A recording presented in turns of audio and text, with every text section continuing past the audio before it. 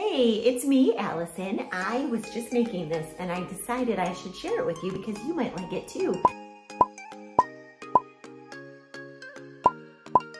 I was on Instagram and I follow Cora Smoothie, C-O-R-A Smoothie.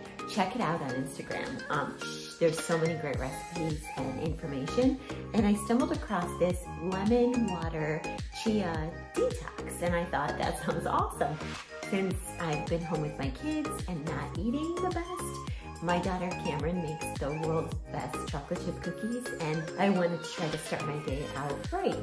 So chia seeds have so many benefits. They are high in fiber, high in omega-3s, calcium, antioxidants, iron. They're so good.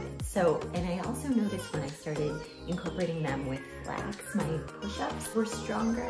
I just am much stronger. So it is 1 tablespoon of chia seeds.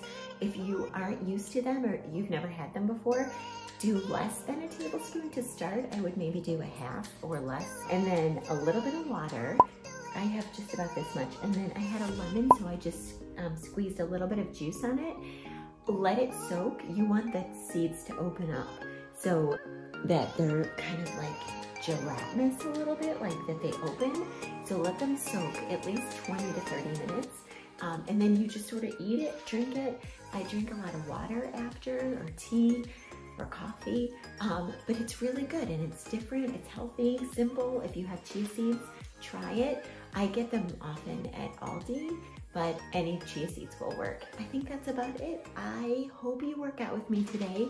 I did my 10-minute arms and shoulders this morning and I could barely make it through with my 5-pound weights, but I feel good and I'm gonna do some more and I'm gonna get more videos to you. Speaking of that, if you can subscribe and click that bell, you'll be notified when I upload a new video. Please share it if you learned something from it. That way I can keep this going. And that's about it. I hope you have a wonderful day. Stay healthy. Try this. Let me know what you think. And I will see you soon and I'll have some more recipes and more workouts. Thanks.